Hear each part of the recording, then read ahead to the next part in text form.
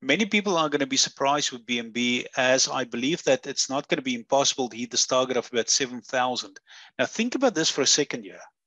7,000 for BNB? Yes, you heard it correct.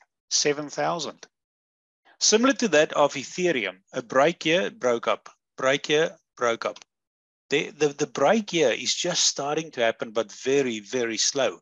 And when this starts to move, we're going to head up to 770 very quickly. Now remember this, now the BTAF token, the Bitcoin Trend Forecast token, is built on the BNB network. Why do you think that we decide to build the BTAF token on the BNB network?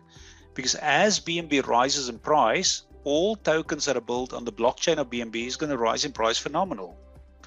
You've now noticed that the BTAF token outperforms BNB almost by 100% in an upcycle.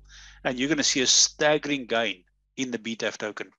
Now, remember again, just a caveat, the BTAF token is a utility DeFi token. It's not a security token. It's not a token that we want to attach value to. So when I say it's going to rise in price, I just base it on objective data compared to Binance.